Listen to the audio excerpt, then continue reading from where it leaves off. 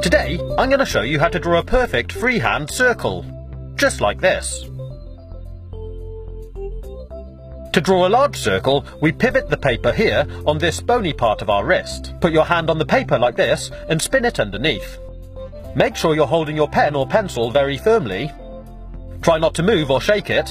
Then gently lower it down onto the paper and carefully spin it all the way round, just like this. Pretty cool, huh? To draw a medium-sized circle, we'll do exactly the same, but we'll pivot the page on one of our knuckles, just like this. And to do a smaller one, we'll pivot around our finger.